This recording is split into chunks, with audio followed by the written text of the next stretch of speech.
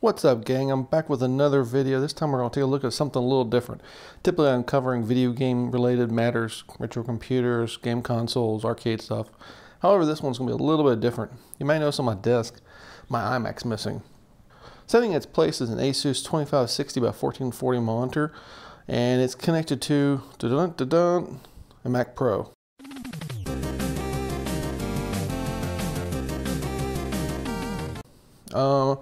I recently picked this guy up from MacofAllTrades on the internet. They're a reseller of used Mac goods out of Florida. They sell tons and tons of used Macs.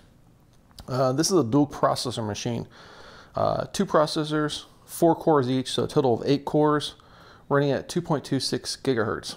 However, I'm going to upgrade this machine. I've actually picked up a pair of 6-core processors that runs at 3.33 gigahertz each.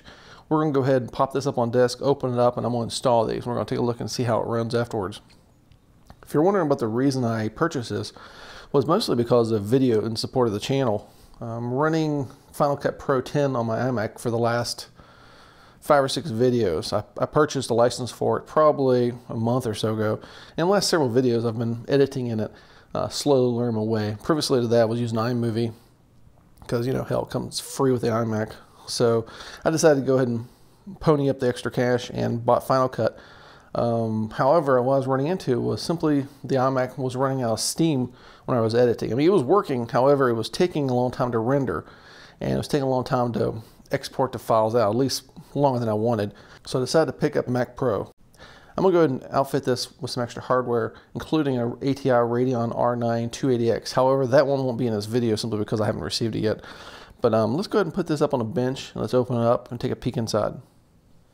Okay, I've got my Mac Pro sitting up on top of the desk. And I'm going to go ahead and open this up if you're not familiar with how these work. On the back, there's a latch. Put your finger under, you lift up, the side door comes right off.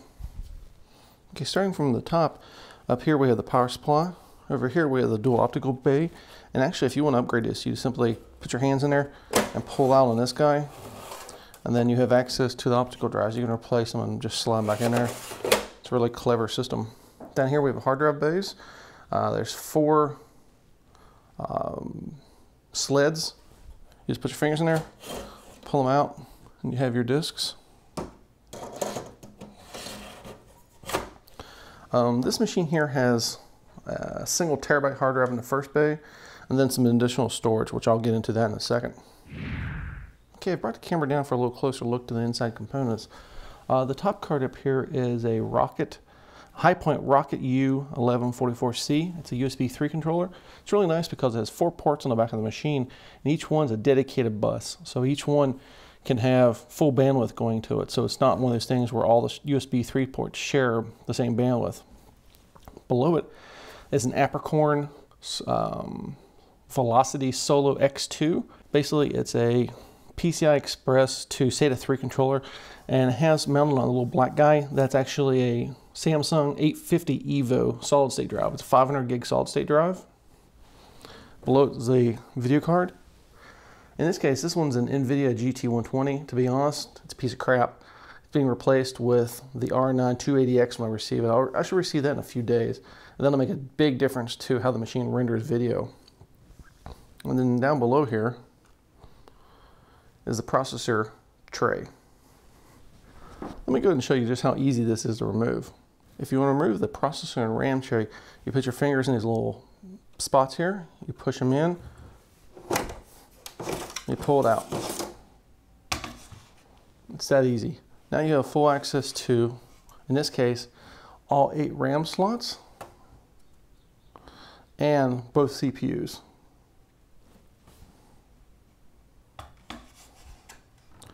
Tell you what, I'm gonna go ahead and put the Mac back on the floor, and we're gonna concentrate on this guy here. All right here we have just the tray by itself. As you can see, we have a total of right now 2 RAM sticks, one up here, one up here, one here, one up here. Both these are 8 gig sticks, and I've actually picked up 4 more sticks. Currently the machine has 16 gigs of RAM. When I'm done with it, 48 gigabytes of RAM. But before we get to that, let's see some other stuff here we'll put in there. Here's the two other 16 gig kits. Both of these are Crucial Ballistix kits. They are DDR3 1600 megahertz kits. When I'm done, the machine will run 1333 megahertz RAM, but this was pretty much as cheap as I could get at the time. These are non-ECC. Apple recommends ECC because of the Xeon processor, but you don't have to use ECC. You can get away without running ECC. It's not a big deal. And here's the box, which contains our processor upgrade.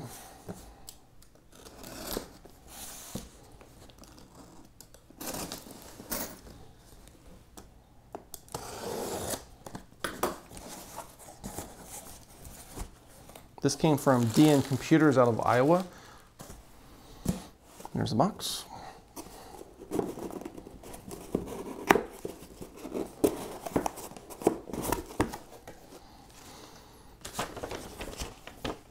And we have instructions. This is for the firmware update. That's one of the things you have to do to this machine. You have to update the firmware before they do the installation. And actually, I've kind of skipped that. Before we go any further with this, I'm going to actually put the processor tray back in the machine, boot it back up, update the firmware. But I'll show you that in a second.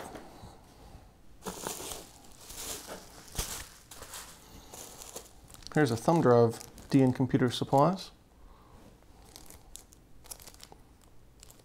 I'm not sure how large a thumb drive it is. That doesn't really matter. It's just going to be used for the firmware update. A chem pad. You use this to clean off the heatsink paste that's currently on the existing heat sinks. This is, I believe, a 3mm hex head Torx or hex head wrench. This is so you can remove the processors. The heat sinks, you have to put it out through the top and unscrew them. And as you can see, this thing's extremely long because they're extremely long holes down through the heat sinks. A tube of Arctic Silver 5, always good. And the CPUs.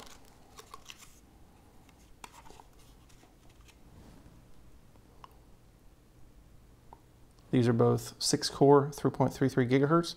These should be Intel X. The heat spray has been removed.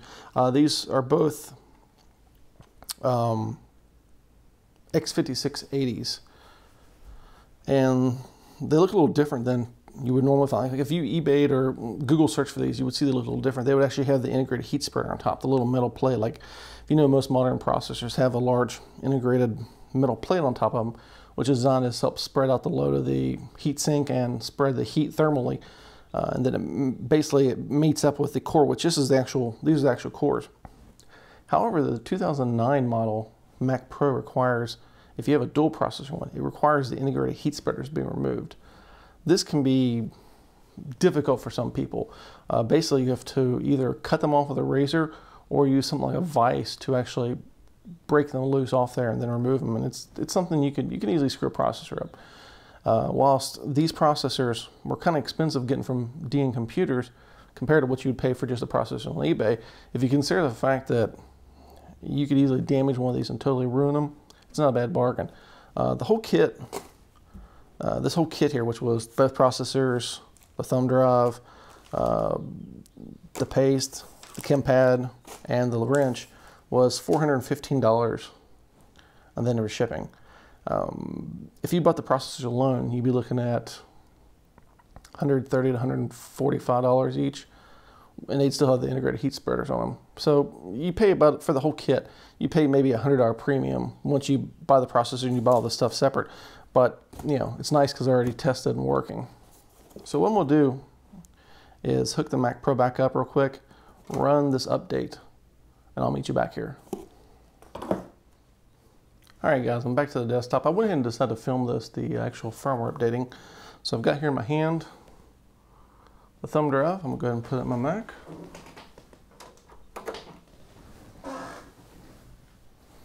Alright, we've got the little icon on our desktop here. Go ahead and double click that guy. Now, looking at the instruction here, because he provided these nice little instructions, you have to make sure you have an internet connection. Because I believe what this does actually goes down here and pulls down some files to run this firmware update. So, I'm going to go ahead and press the upgraded 2010 firmware. Put in my password. It creates a RAM disk, which I'm guessing is what it's going to boot off of. So I'm guessing the machine, it reboots and then I suppose it boots off of files that are in that RAM disk. Alright, now it tells us to complete the firmware update, shut down the system, and upon restarting, hold the power button down until the power indicator flashes or you hear a long tone, and then release the power button. A gray screen with an Apple logo and progress bar appear while the update is taking place. When the update is complete, your Mac Pro will start normally. The update may take a few minutes. Don't unplug, shut down, restart, or disturb your Mac Pro in any way while the update is taking place. Okay, sounds pretty straightforward.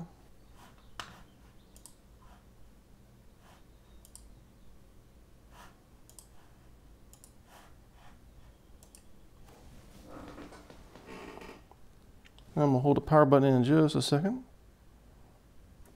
Okay, it's flashing. I'll let go of it.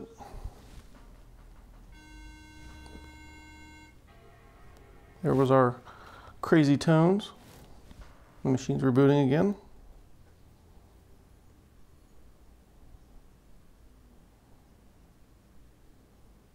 And we're back at the gray screen.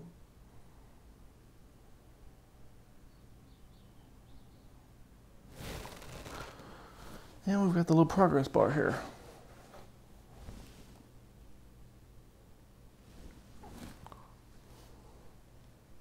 I'll probably just speed through this part. There's no reason for you guys to sit through watching this thing do the firmware flashing.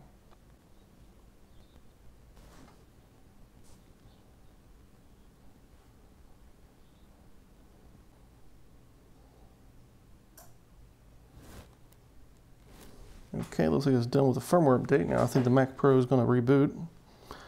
And if all goes well, we'll be back at the login prompt.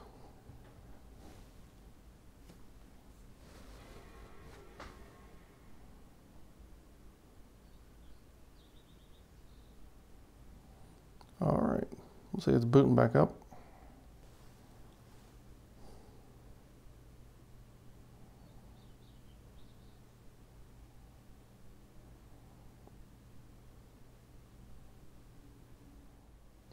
Okay guys, we're booted back up, logged back in. I'll show you how to go and check to make sure the firmware did in fact run. In this case, my machine is still identified as an early 2009. However, if we go into System Report, right here's what we want. Mac Pro 5,1. Originally it was listed as a 4,1. 4,1 is what the 2009 machine is identified as, and a 2010 and 2012 model are identified as a 5,1. This firmware update basically makes this machine a 2010-2012 model. Without running this update, we can't upgrade the CPUs to the newer CPUs that we want to run, and B, we can't run the memory at a faster speed. Right now the memory is running at 1066 because that's the bus speed of these processors, but once we upgrade to the new processors, we can run the RAM at 1333 megahertz. So, looks like everything's good here. I'm going to go ahead and shut her back down. We'll pull the tray out. We'll do an upgrade. Okay, we've got the tray pulled back out. Now it's time to do some surgery here. Let me go ahead and get what we need here. Our chem pad, CPUs, a long Allen key, and Arctic silver. First things first, I'm going to remove the existing RAM so we don't damage those or have those in our way. One thing to keep in mind, these two heat sinks are different. They might look the same, but in fact they have to go back in the same spot, so don't try to get them interchanged around.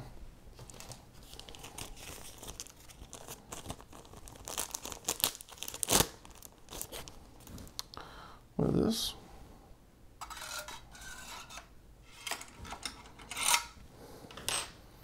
Okay, let's go ahead and pull the first processor out. Okay. I don't know if you can see it here. There's the first core. You can see how that one's a delidded CPU. It's got a little plastic spacer around it. Go ahead and take the CPU out.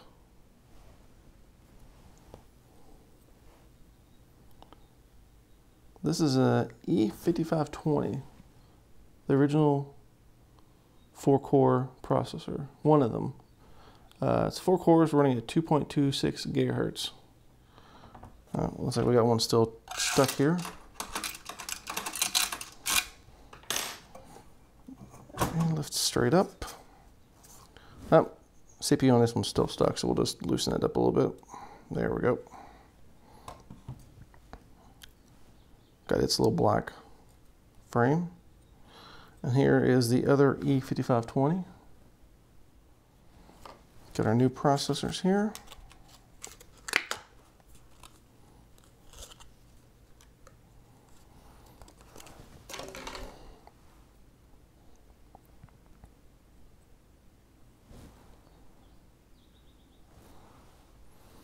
And we want to make sure you match up the notches with the notches that are on the board. Okay. And we'll put our little plastic spacer back in there. Make sure that lines up. We'll do the same with the other slot.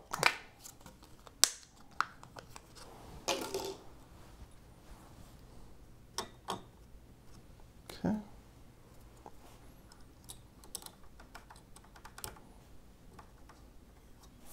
Okay, those look pretty good. Now I'm gonna put this aside here. What we want to do is clean off both of the heat sinks on these, the compound on the bottom. Hence what the chem pad's for.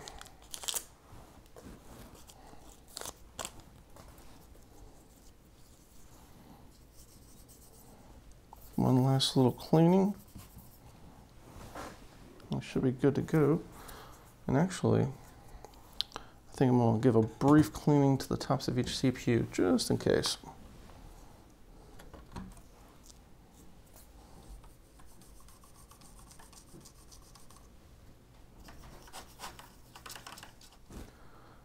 Okay, we've got both CPUs cleaned up, we've got both heat sinks cleaned up.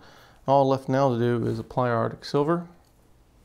There's a couple different schools of thought on how to apply this. Some will put a blob in there, then use a credit card to spread it around. Others will put a little rice size piece in there. Others will do a line. To be honest, I really don't think it matters too heavily much. Maybe on some high-end overclocked machines where they're trying to squeeze every last little degree out of it, but for the most part, I think they're pretty similar. So what we're going to do here, we're going to do the line method, which is recommended usually for a CPU that doesn't have a heat spreader. So what we're going to do is do a little 1 millimeter thick line down the center of each CPU.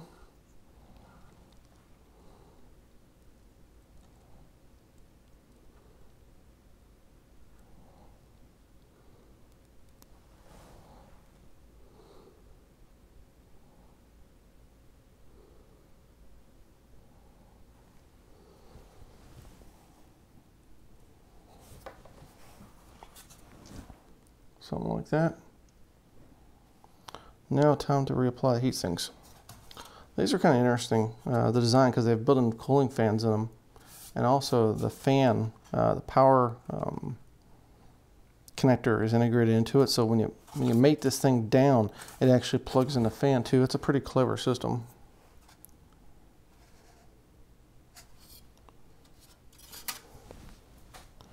Alrighty, let's go ahead and put this back on here.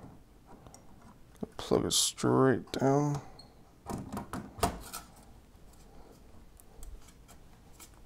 There we go. And I'm going to tighten the heatsink screws in kind of a star type pattern so it doesn't get all pressure on one side. Start back here.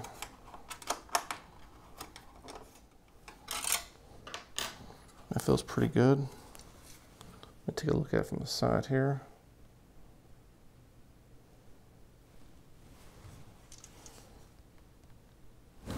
Yeah, that looks pretty good.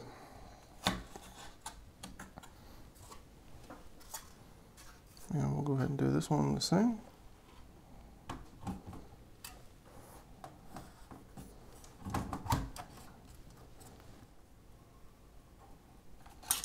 I'm trying to make sure these are all tightened up pretty similar. You don't want to really torque them down.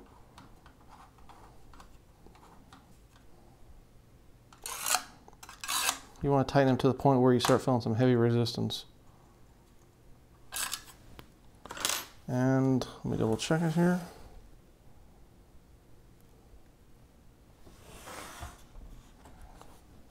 Check this side. I think this one over here could use a little bit more tightening. All right, let's go ahead and put our memory back in here.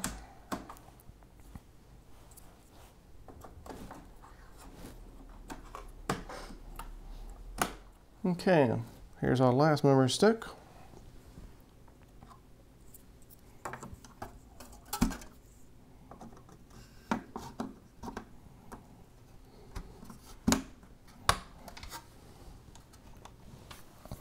Okay, upgraded processors and 48 gigabytes of RAM.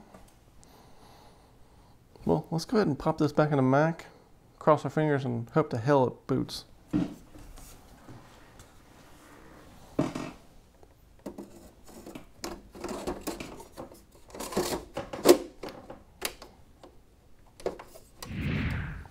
And we'll hit the power button in 3, 2, 1. Fans are spinning up, so that's a good thing. I hear it accessing the CD-ROM drive.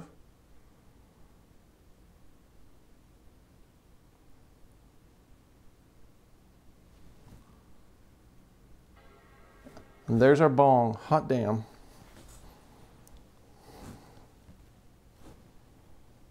Woo! Yeah. This should take just a few seconds.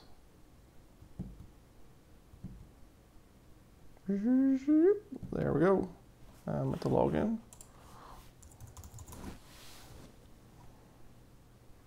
The memory modules are installed in the recommended slots. Another cool thing about the Mac, it'll bitch at you if you got them in the wrong spots. And it'll tell you if you got them in the right one. Okay, we're going to go about this Mac. Let's see what it comes up with. Hot damn, look at that. A pair of 3.33 gigahertz 6-core Intel Xeons, 48 gigabytes of 1333 megahertz DDR3. Damn, that's sweet, look at that.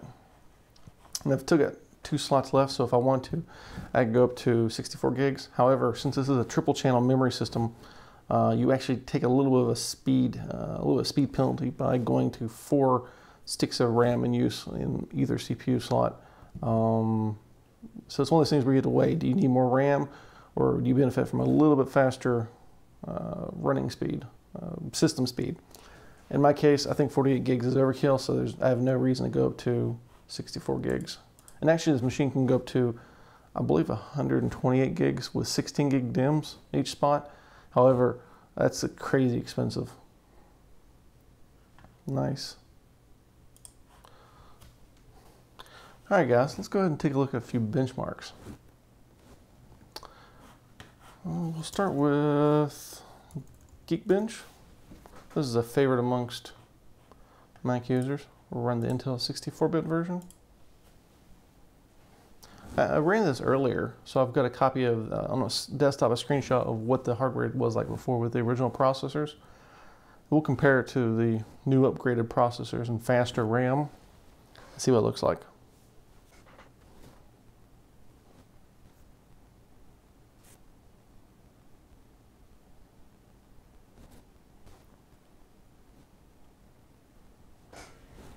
That's not good.